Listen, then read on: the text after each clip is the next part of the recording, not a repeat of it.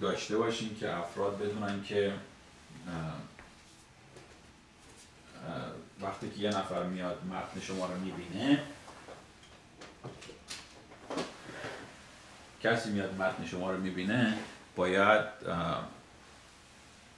این متن رو میخونه آخرش ببینه از طرف کی اومده. یه اباطاس کوچیک خیلی مهمه، به خاطر اینکه شما در همه اینا رو میگید بعد مثلا مشخص نمیکنید از طرف کی بوده و چی بوده.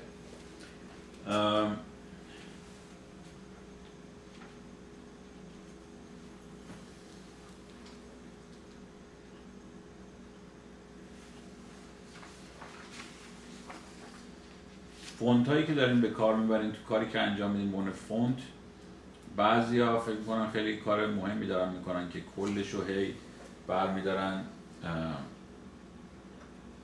بولد میکنن، هی همش رو بزرگ نویسی میکنن و اینها. این یکی از اشتباه ترین کاراست که افراد انجام میدن. روش دقت بکنید، روش زمانی که میخواید این کار انجام بدین هی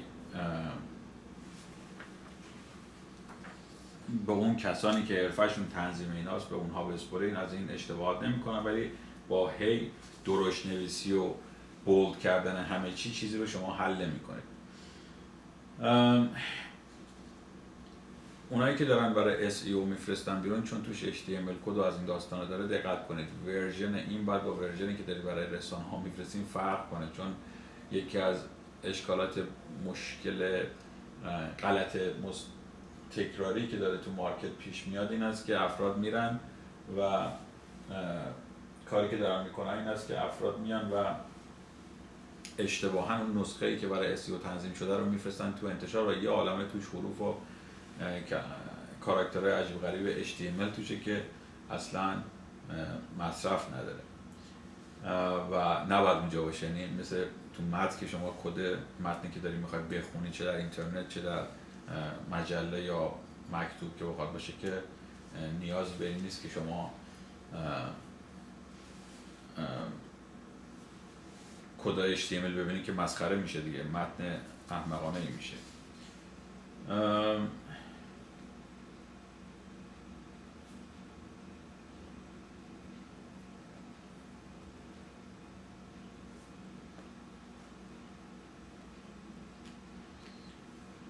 یکی از مسائلی که سوال تکراری هم هست که میتونه میگن که آقا این باید مثبت باشه یا منفی باشه در یه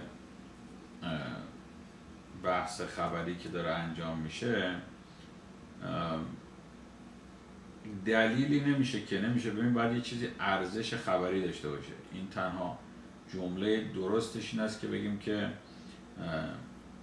یه ارزش خبری باید داشته باشه، نه اینکه به این فکر کنیم که این مثبت باشه یا منفی باشه. خب ممکنه به هر دلیلی این قضیه مثبت باشه، ممکنه که این منفی باشه. فایلی که ارسال میکنیم با چه پسوندی باشه، docx یا pdf. این رو توی اون بخشی که داشتیم صحبت میکردیم، یکی از چیزایی که دنبال کردیم همین بود که بیایم و ببینیم که از تو اون جدولی که درست کردیم، کتاب راهنمای کاری خودمون یک جلسه پیش حرف زدیم، ما اونجا نگاه میکنیم، ازشون میپرسیم از رسانه ها که شما چه فرمتی براتون دوست دارید، چه پسوندی رو دوست دارین، pdf دوست دارن، داک دوست دارن، docx دوست دارن، و یا اینکه میخوان که این میتونه به توسط چیز باشه، میتونه یه لحظه بیا اینجا، یا اینکه میتونه با خدمتتون عرض شود که هر فرمت دیگه که اونا مد نظرشونه باشه و شما اینو میدونی و همون فرمت براشون میفرستی، یا اینکه اونایی که دارن حرفه‌ای‌تر عمل میکنن توی وبسایت خودشون اینها رو تعریف کردن و گفتن که این تو وبسایت ما مثلا با این شکل شمایل هست، شما میتونید هر فرمت که دوست داری رو برای خودت دانلود بکنی، مثلا با این تاریخ امروز اومده pdfش هست، داکش هست، docxش هست، یا حالا هر فرمت دیگه‌ای که اینها براشون قابل استفاده است میتونن بردارن. اصولا شما باید فرمت های متعددی داشته باشی، نه اینکه یه فرمت فقط داشته باشی.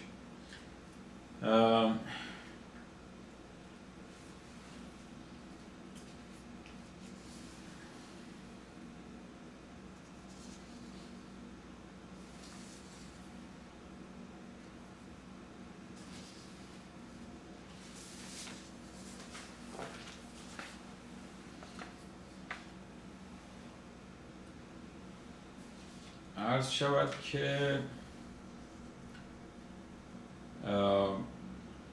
اون افرادی که دارن SEO رو تو این کارتون تنظیم میکنن، کیورد های کلیدی میذارن، تا اونجا که میدونید خیلی از اینها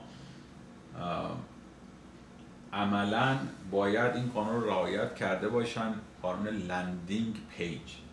یعنی که شما باید سیستمتون آماده کرده باشه خودش رو، بر اساس اینکه شما که این رو دارید ریلیز میکنید، این خبر رو، این موضوع بسته خبری رو، چیزی رو که براش لندینگ پیجی درست کرده باشین تو وبسایتتون با همین موضوع، که افرادی که تا اینو میخونن میان سرچ میکنن رو اینترنت و دنبال اون موضوع مشخص هستن، در وبسایت شما نرن گم بشن و بخوان بچرخن اینو پیدا کنن. این باید بره توی لندینگ پیج مخصوص این درست شده باشه. اون موقع است که شما این میشه یه پرس ریلیز، میشه یه ابزار واقعی فروش خوب برای شما.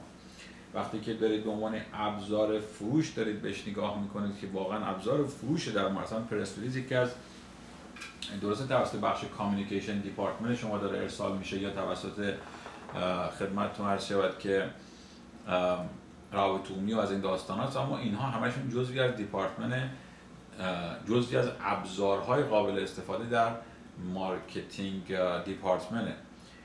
پس برای پرس ریلیز شما همیشه پشتش استراتژی مارکتینگ خوابیده. نباید یه نامه سیلز باشه، نباید یه متن سیلز مستقیم باشه، ولی پشتش استراتژی فروش باید خوابیده باشه همیشه.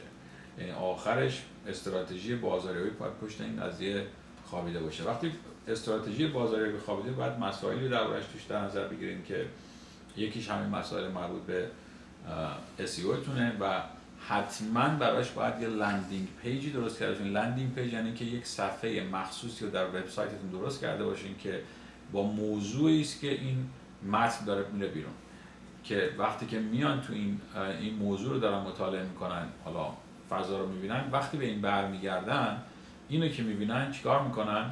این متن شما رو که این مسائلی که شما تو متن به کار بردین تو وبسایت شما اینا رو میبینن، حالا ممکنه برن بقیه سایتتون هم بچرخن، ولی شما اگه میخواین افکتیو نتیجه خوب از فروش این داستان به فروش ختم بشه و نتیجه بگیرین ازش، باید حتما براش یه لندینگ پیجی طراحی کرده باشین که ربط داشته باشه به این پرس ریلیز شما. و وقتی پرس ریلیز داره میره بیرون، مردم وقتی سرچ میکنن، گوگل و بقیه اون صفحه مشخص رو توش ببینن.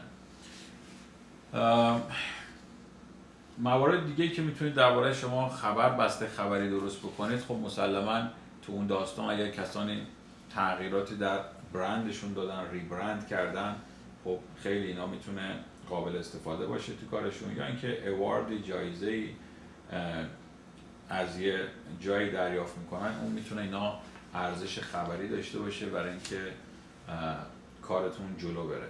قبلا بهتون تو اون درست کردن جدوله گفتم، داریم میریم به یواش یواش به سمت توزیع. برای توزیع شما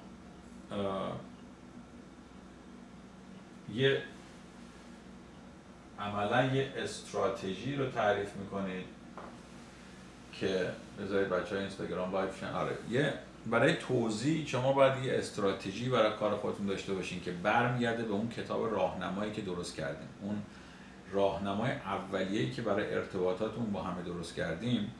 تو اونجا اومده بودیم و دیپارتمنت های افراد رو دسته‌بندی کرده بودیم، یعنی گفته بودیم که هر کس تو هر دیپارتمنتی هست ما تو اون لیستمون داریم. خیلی از، یعنی اول از همه پرس ریلیزی که تنظیم میکنیم و نگاه میکنیم میبینیم مناسب کیه، مناسب کدوم یکی از این رسانه هاست. ممکنه که چیزی نباشه که به درد همه بخوره. مثلا توی فعالیت که شما میکردین، این مثلا خیلی مناسبه که بدید به بخش مثلا دیپارتمنت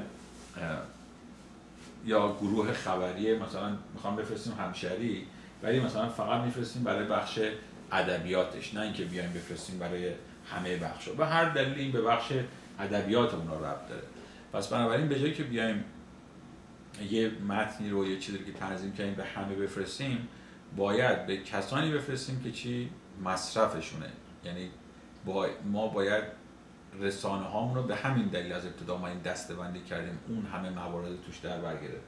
ممکنه یه چیزی داریم میفرستیم که فقط به یه محله مشخصی، یه محله کوچیکتری ربط داره، پس بنابراین اون رسانه‌های محلی اونجا بیشتر مخاطب ما میشن که اینو دریافت بکنن تا اینکه به همه اینا رو بخوایم بدیم. پس بنابراین اون دسته‌بندی رو در وهله اول رعایت میکنید در ارسال.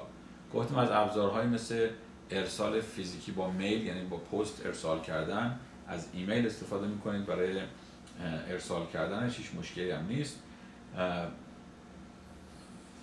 و ایمیل مشخصی رو هم میذارید که بدونن که همیشه شما رو با اون ایمیل پیدا میکنن.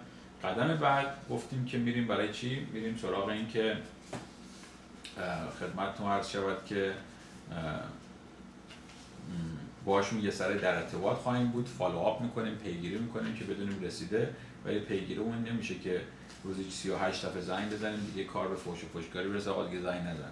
باید یه پیگیری درست حسابی با کلاس مرتب منظم داشته باشیم برای ارتباط برقرار کردن با افراد که بدونید که با آدم ها ارتباط دارین ولی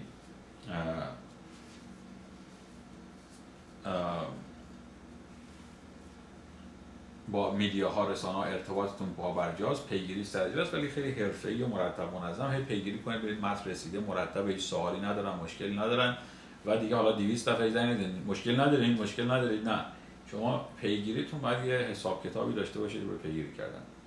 در دنیا توزیع یه روش دیگری هم داره که خود ما دنبالش هستیم، یه استارتاپی رو توی اون مجموعه توی کشور راه اندازی کنیم داخل ایران برای همچین چیزی، اونم توزیع خبره. یعنی اینکه تمام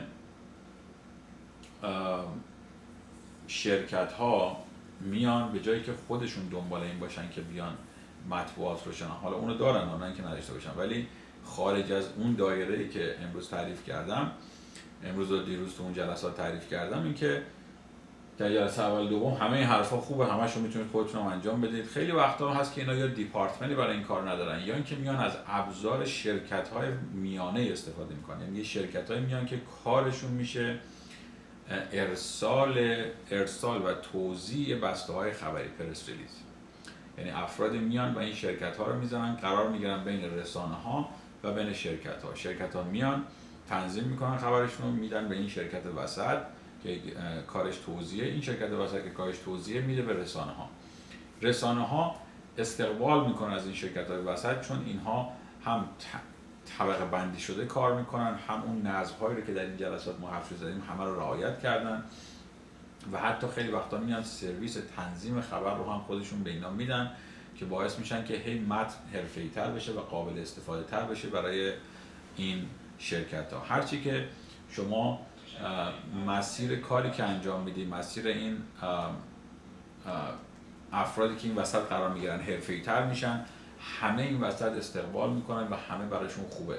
هزینه داره مسلماً برای شرکت ها، اما شرکت ها به این روش افکت بازخورد کاری که میکنن بهشون بیشتر و قطعی تر خواهد بود و زمانی که میان از طریق اینا کارشون انجام میدن توزیع خیلی درست‌تر و بهتر انجام میشه. در خیلی وقتا از نظر هزینه براشون باز به صرفه‌تره، به خاطر اینکه به جایی که کارمندهای مستقری داشته باشن یا از کارمندهاشون بخوان این وظایف رو انجام بدن که ممکنه وظایف سنگینی برای اونها باشه و گرون باشه، به این روش این هزینه هاشون رو میارن پایین و فقط از سرویس های امثال اینها استفاده میکنن، نه کارمندشون. اینها این شرکت های میانه هستن که کارشون یک تنظیم، در وهله اول که کارشون توزیع، اما در ساید توزیع بسته‌های خبری کارشون این است که میان و حتی تنظیم اون پرس ریلیز ها رو انجام میدن، اون رپورتاج آگهی ها رو تنظیماش رو انجام میدن و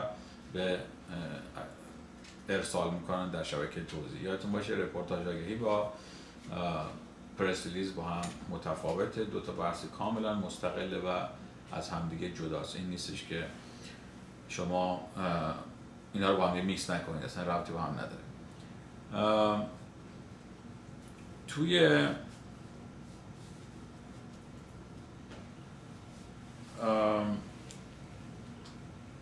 بحث توزیع این شرکت ها چیکار میکنن؟ شما انتظاری که از این شرکت ها میتونید داشته باشید این است که یه شرکت حرفه‌ای که داره این کار انجام میده به صورت حرفه‌ای و وارد شده باشه که این کار درست انجام بده، کارش این است که میاد و